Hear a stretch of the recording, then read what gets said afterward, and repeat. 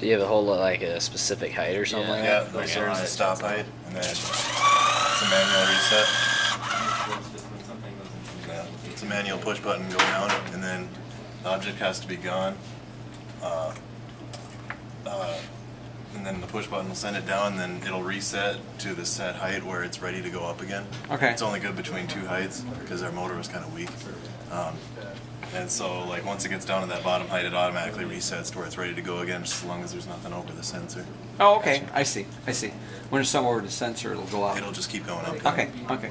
To the top height. Let's do that again. Might have to help a little, Scott.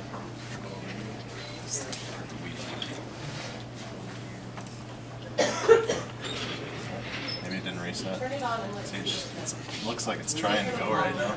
Just reset the board. Oh yeah, that's right. I think that's my lift jack got screwed up. It's just whatever's in. Yeah, it's like it wants to go. Yeah. Is it warm? Hey! No. Let's try Yeah, this. it hasn't gotten warm at all. But that's what we've been kind of having a problem. It's like if we let it sit for a little while, and then Do like They'll- one round. let it sit for a while, and then do it again, it'll work.